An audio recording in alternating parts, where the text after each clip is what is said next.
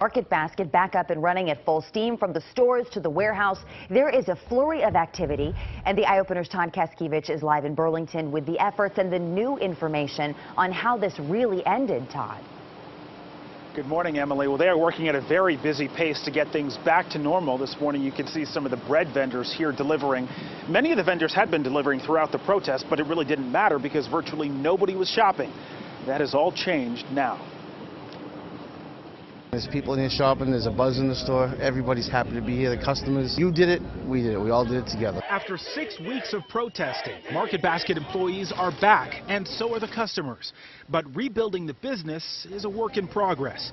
At the Burlington store, fresh meat and fish are in stock, but produce was still out of stock Thursday night. Produce is a little bit delayed. It should be here by Sunday afternoon or Monday. The very determination that workers displayed to get Arthur T. back as CEO is now being utilized to get the stores back.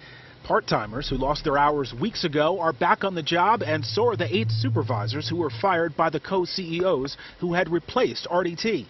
And the loyal customers whose boycott reinforced the movement are proud to once again shop at Market Basket. It's so unusual that the workers, stood their ground and wanted, their leader and their CEO to be someone who cares about them.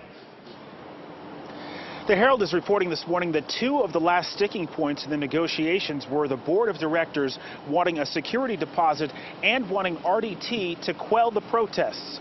He said no, and in case you missed it, he won. Reporting live in Burlington this morning, Todd Keskevich, WCVB News Center 5.